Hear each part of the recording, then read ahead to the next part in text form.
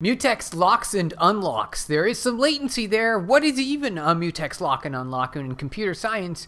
For concurrency, when we're computing between different threads, we want to access the same memory between threads, and you can't do that unless you have some guardrails in place. This is what mutex locks and unlocks are for, and there is a latency incursion for locking and unlocking access to memory between threads. This prevents undefined behavior where data can be read from incompletely, or it can be written to and overwritten in between competing threads. What's the latency? I want to check out the latency really quick. 17 nanoseconds. Okay, well, that's a lot faster than what I was thinking. I mean, so for example, if you've got a lot of threads and you're accessing the same memory, and that memory is, continuously changing, this is a pretty decent pattern. You want to use a mutex for that. And 17 nanoseconds, that's not a whole lot. That means you can lock and unlock quite a few times and still have a really performant application.